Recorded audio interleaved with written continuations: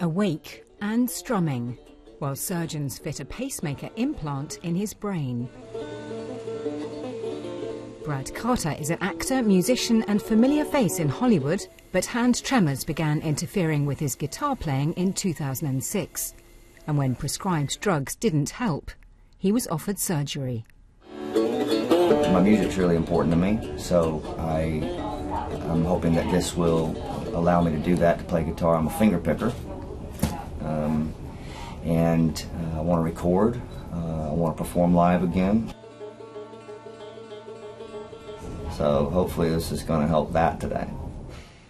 We put this electrode, or the pacemaker, in a very specific part of the brain during the surgery, and we keep the patient awake during the surgery to make sure that we got the right spot and that it's stopping the tremor.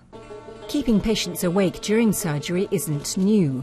Brad Carter's was the 500th of its kind performed at the UCLA Medical Center, and it released the surgery video and live tweeted it to mark the milestone.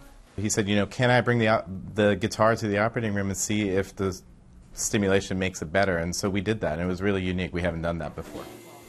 Doctors say there's already a big improvement in Brad's symptoms. The implant won't cure his Parkinson's, but it'll deliver impulses to help control his tremors. That will be music to his ears. Janey Mitchell, BBC News.